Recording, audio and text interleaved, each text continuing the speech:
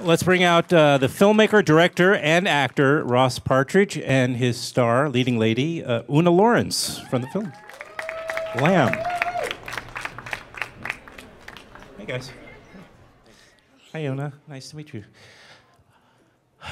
Well, Hi. Hi. I can actually say that I was at the world premiere, by the way. Just getting that out of the way. I was at the world premiere. You were at South by and yeah, at the US. hello. Yep, and Oona wasn't, unfortunately. You were not there. She was working, as she always is. So, oh right. Yeah. We'll get to all that. Yeah, We have a major movie star on the panel tonight, so we do. So let's first of all give a little bit. We saw the trailer, obviously, but we want to also know a little bit of the backstory of the film.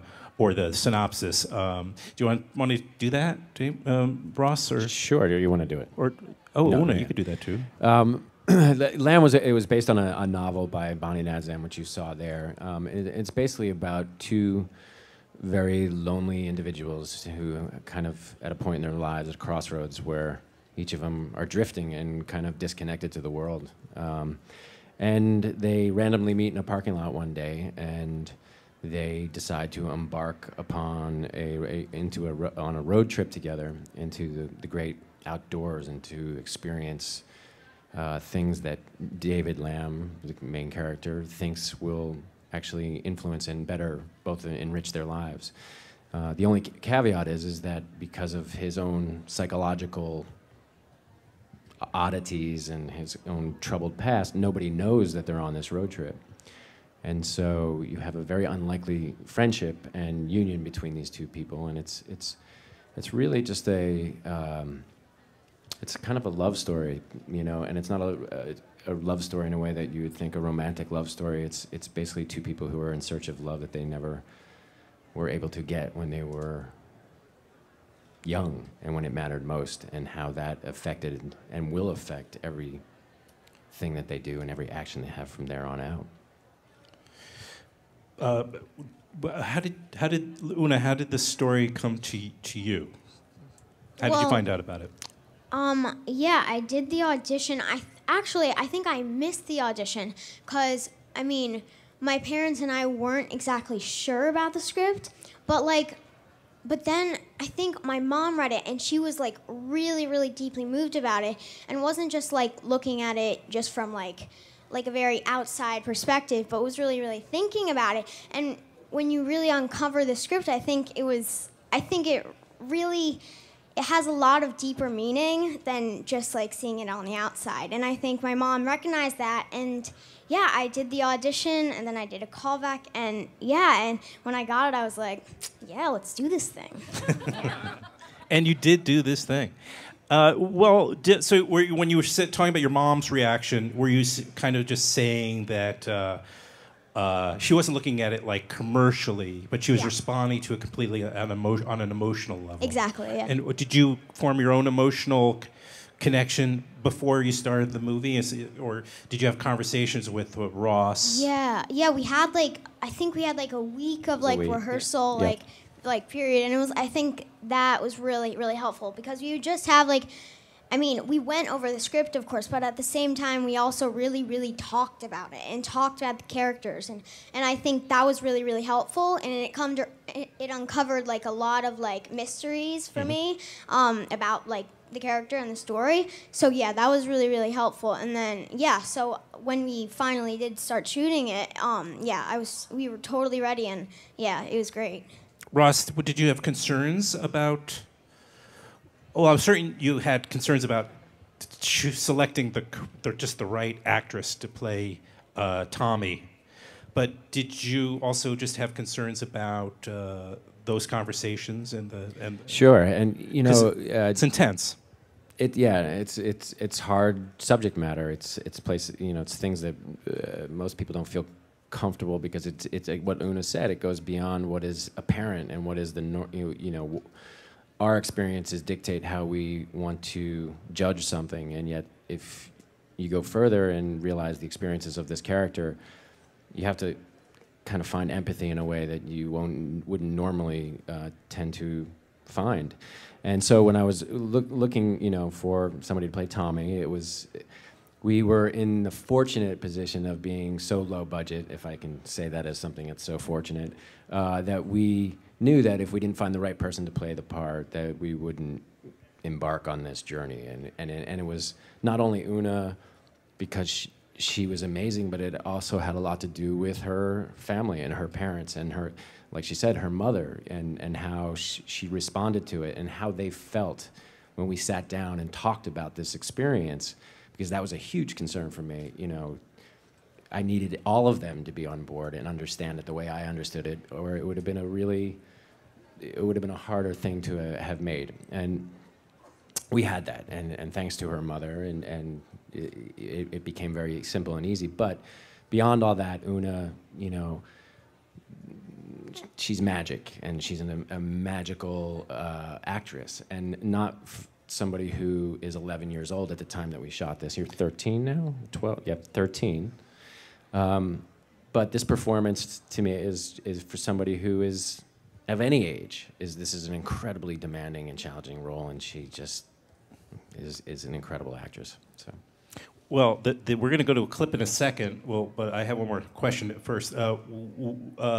We already said that the first part of this is like it's kind of a road movie almost, right? Because you guys are on the road and driving to this house that's in your family, right? That's in David Lamb's family, and then the second part is on the land. On this land, it's beautiful as you saw, but so we know that a little bit that the complex subject matter.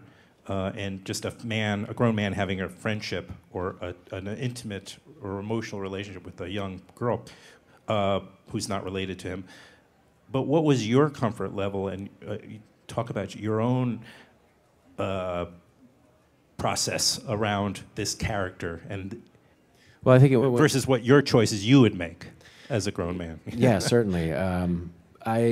You know, when I looked at it, and as Oona said, you kind of.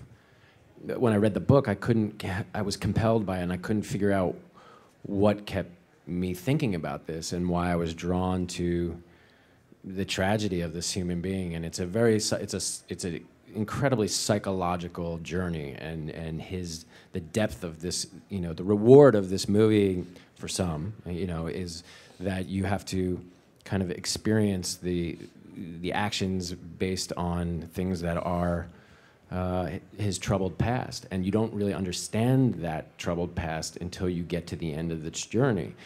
And when I thought about that, it just, to me, just rang reminiscent of kind of how life works. You know, we look at certain things, and we are all flawed human beings. I like to think, and you know, when you look, some people's choices are different than others, and does that negate who they are as human beings or what they're trying to achieve in life? And yet some people fall through the cracks because they don't have the capabilities of getting to a better place, or getting to becoming a person that they really want to become, but they just don't have the tools in order to get there.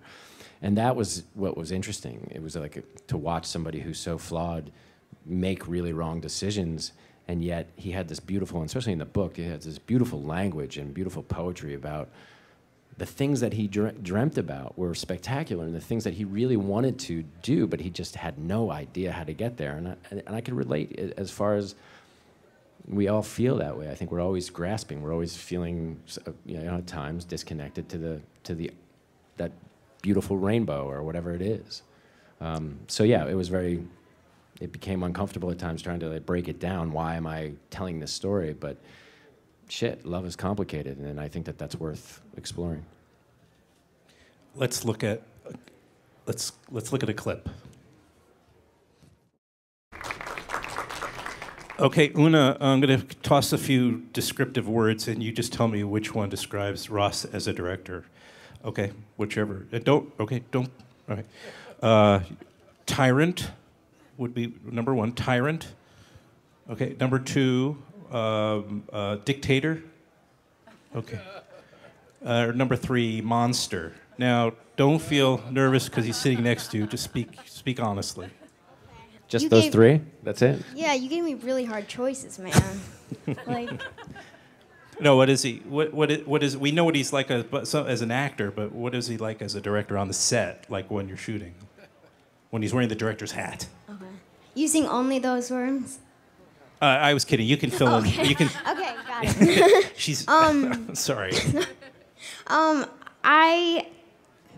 I think what I really really like about Ross, like as a director, I think he really treats me as an equal, because I feel like some directors may look down upon kids, and like even though I'm much shorter than him, it's like we're almost like we're the same.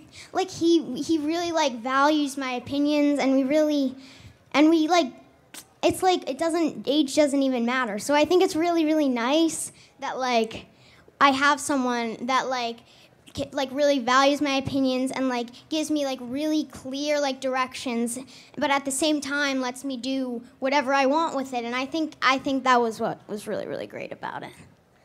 Oh, how does that feel? Thank you. Or what do you think? How does that feel? Ross. Because she's always right, and her opinions are really amazing. Yeah, you know, this was a lot of people ask me why, you know, did I choose immediately to play this part, as you know, knowing that I was going to direct it. And there was something that was very important for the process, was that, you know, hoping that we would create an intimacy, which we luckily got to achieve when we were in rehearsal with your dad and you and I, and trying to talk about this psychological world. But it was how do we achieve, you know, if somebody else played the part, then I would have to hope that we could have the intimacy that I could have with Oona as a director and actor, trying to talk to one another in a very difficult situation. But then also another actor involved would have to then as well have that same kind of connection, and that's a big risk to take, and knowing that both parties would have to be, you know, adhere to Oona, and they'd have to get along and so forth and so on. So not that there's anything about this child would be difficult to get along, or you wouldn't, I mean, you'd have to be a fool not to listen to somebody who has instincts like Oona as far as an actor. It's rare. When I met Oona the first time, or the second time when we kind of went for coffee, we all sat around and I talked with her parents, and Oona pulled her book out of her book bag and just sat there, started reading, and could have cared less about what we had to say at that point, only because she had homework to do. And, you know, she is, again, I think I was saying to somebody earlier today on an interview, you know, it's magical to find a kid who is so comfortable with himself. It's magical enough to find an actress or an actor who is so secure. And as soon as I met Oona, it was like, this is an individual. Immediately, we all felt that she knows who she is already at such a young age. And, you know, you have to listen to somebody like that. You mentioned a little bit before that you knew you were going to direct this. I read that you found the book and you felt compelled. You mentioned that before, that you felt very compelled by it. Did you know that this was something you were going to direct, or did you ever consider bringing in another person to direct? Yeah, I knew right away that this was. I wasn't sure if I was going to actually play the main character, but I knew as soon as I read it that I wanted to make it, and I couldn't figure out why. And I went back and gave the book to my now fiance, but who's also one of the producers on it, and said, you have to read this. I think I want to tell this story, but I might be crazy. I'm not sure. And Jen read it, and she took like 3 hours. She read the book and then came back to me and said, you know, you have to do this. So to flip it, you said also you weren't sure you were going to play the part of David Lamb. Did you think of seriously about casting somebody? As soon as I had to think about casting somebody, I kind of knew that I would play it. But, you know, as soon as I got the right, I was like, you know, and I worked with a person who was going to finance the film, and we talked about it briefly. And it was more just like going through the steps of creating the script first, and then we'll take it from there. And then as I was getting into the world of the script and thinking about it from a director's point of view, it felt like this is going to be too much of it's too challenging to try to accomplish what I just talked about both ways. So it felt much safer knowing that, like, okay, I'm going to be able to communicate this much easier. Sure, right. It's a much more controlled. Yeah, and you know, and it was a tiny movie. We were, you know, our crew is 12 people, so that's one person per department, which is almost impossible to try to make a movie that way. We're going to go to questions in a bit, but Oona, this was obviously it's a film intended for a mature audience. You've made a couple of other films, and you're about to make a couple of films. I'm wondering, do you have a preference over movies that are for like your friends could see and your peers, or do you prefer a film like Lamb, which is, more mature? I mean, honestly, it doesn't really matter to me because I think as long as the movie really leaves someone thinking about something and doesn't just last with them for a day, I think I really want to impact people, and I think it doesn't really matter whether it's a children's film or it's an adult film. And for me, I think I like both equally, and I mean, it is nice when my friends can go see it. I mean, I don't like telling my friends that, no, you can't go see it, it's way too inappropriate. But I think it's I think I like it, but I really like both as long as they really have some meaning in them and really leave you thinking about something. I think that's really all that matters to me. Well, that's correct. That's the correct answer. It starts. It's kind of got a number of things going on there. It's like almost like a thriller at times. It can get very. I mean, it scary. It's a psychological thriller. Not a lot happens, but the psychological set piece of it all is pretty big. So, yeah. Think of questions that if you have any questions or comments for these guys. Oh, you have a question? Yeah, go ahead and raise your hand. Yeah, raise your hands. The whole, like the Michael Jackson story, for instance, with all his money and this and that, he felt like he never had a chance to be a child. And that was something that haunted him and eventually led to maybe his demise. So in looking at this, I don't know the entire story, but they say that you cannot skip over parts of your life because you will not develop. But as an adult in this story, was that kind of like part of it, that these segments of a person's life cannot, or did you approach it from a different point of view? No, I think it is exactly that. I think that that's a great question. He was basically, stumped by certain traumatic events of his youth, that he became a very manipulative human being who spun a great tale and weaved many tales because of the incidents that happened as a kid. Sometimes those occurrences turn you into different things.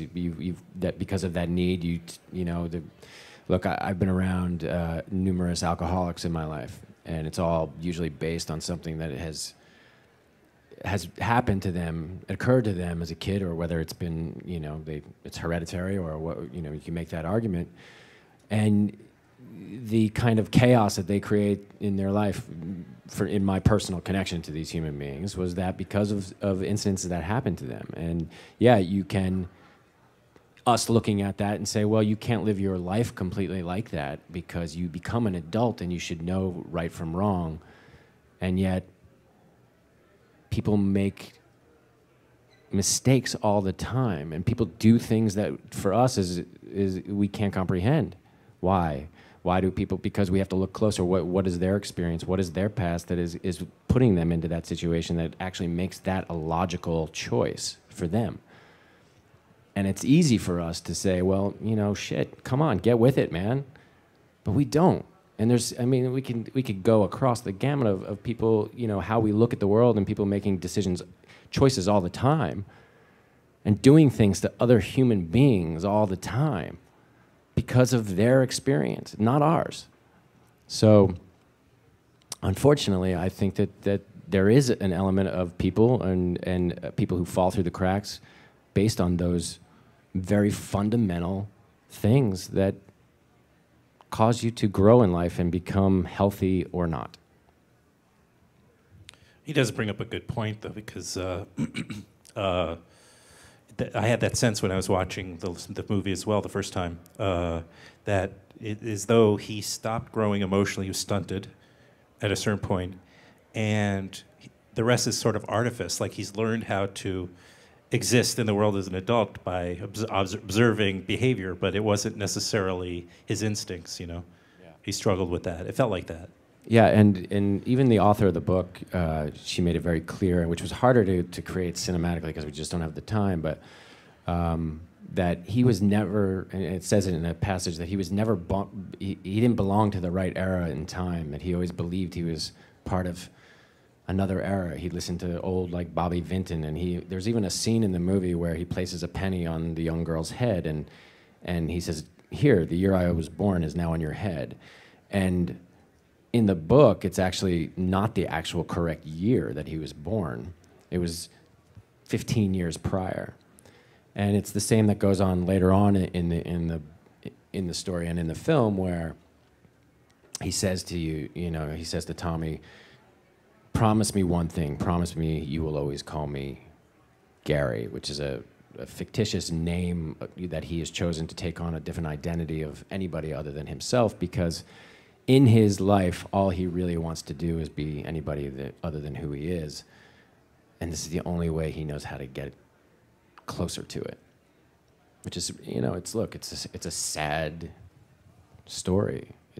But I don't think that because it's a sad story, it's not a story worth telling. I think these type of stories create a conversation, and they invoke some sort of empathy in a way that we sometimes have to look a little bit differently and look a little bit closer at things.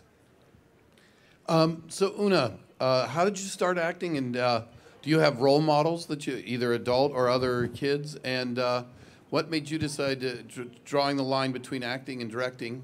For Ross, where do you decide when you want to act and when you want to direct, or when you prefer having somebody else direct you? Okay.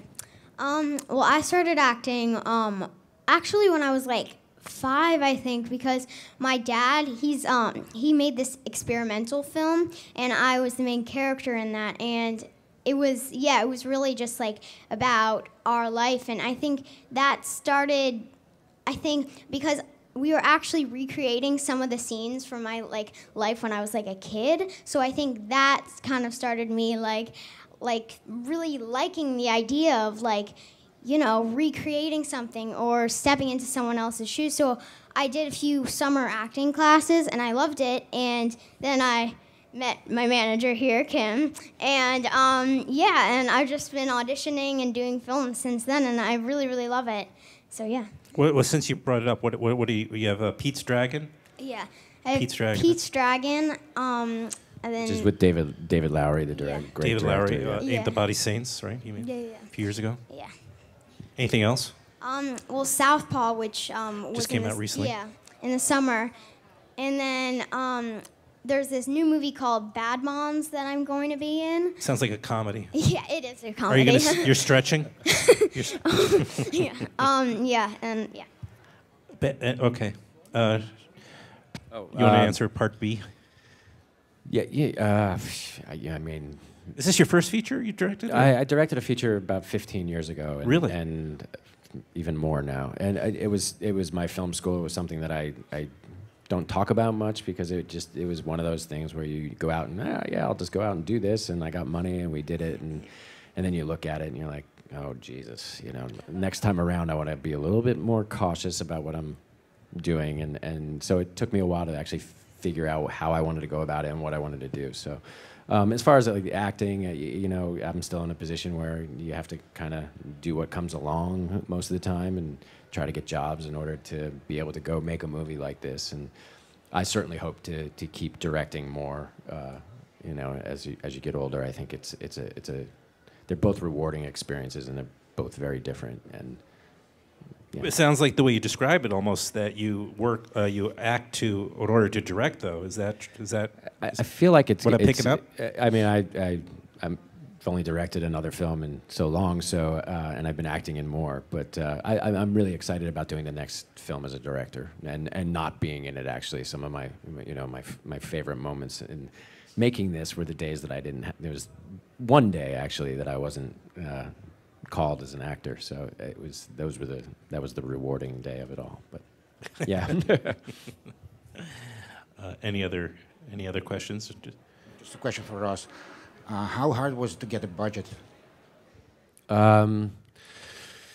Raising the money. Yeah. Yeah, getting the money to make a film like this. I actually just had an amazing investor who was a friend of a friend, and we had been talking about doing something together for a while. So, look, we didn't make this movie for a lot of money, or by any standards, any amount of money. It was, I mean, it's not nothing, but it could be the price of a car, Well, hopefully nobody notices, car, but nobody notices. That's the No, biggest and- compliment you could get, I Yeah, suppose. no, I think at the end of the day, nobody realizes how, that we made this movie with 12 people. That's in 18 days, and it's a tough task. So the money just came together through mutual friends and so forth and so on, and we were very lucky to have one financer who just really believed in it and just wanted us to make it, and it was a fantastic experience that way. Hey, I have a question for Ross. You said it took 12 people to make the film. I was just wondering which department had most people, and if you omitted any departments at all. Well, certainly we combined departments. We had literally, I think there was 3 people who were doing 3 different jobs. Obviously there was somebody doing locations, co-producing, helping out in craft service, and then we had somebody who was doing costume, even our hair and makeup. We had one person doing hair and makeup. It's just for Oona, really. I didn't need You any wear of that hats. stuff. Yeah, and just like look like, and go. But I think you can't really skimp on certain departments like the camera department. You need assistants, and but we only had we had one AC and then somebody who was a camera intern who just came out and worked for free, and then became, literally, we cut a deal with a camera company in Seattle, and we needed somebody to drive the camera to Denver, Colorado, and literally through Facebook, through somebody I had met many years ago who was like, one day I'm moving to Seattle and I'd love to get in the film business, and it was literally years later, I just randomly emailed him and said, hey, we're doing this film. Would you be interested? And he wrote back, and he ended up driving our cube truck from Seattle, like his first job, all the way to Colorado, nonstop in 17 hours, and then stayed and became such a vital part of the process. So that's what happens in independent film. You get great people who are just really believe in it and are willing to go to all lengths to make it happen. So. Ross Partridge, everybody, and Oona Laurence. Please, one more round of applause. Thank you, guys. And thank you for coming out to the Thank you. Apple Talks here at the Apple Store, Soho. Thank you very much. Thank you.